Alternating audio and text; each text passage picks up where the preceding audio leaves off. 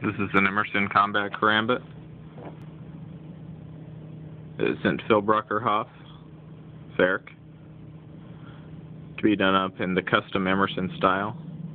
I don't think Emerson himself has ever actually done a Karambit with bolsters and green micarta.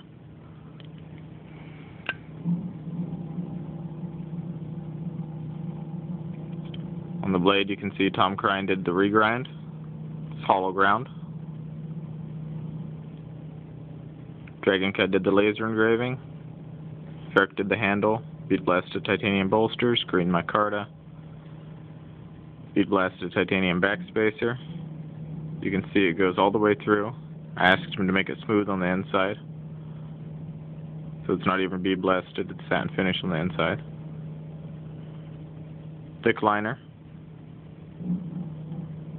It's got the Emerson pirate skull clip.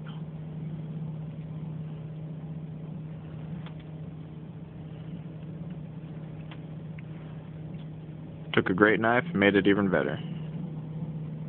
TSH underneath the thumb opening hole.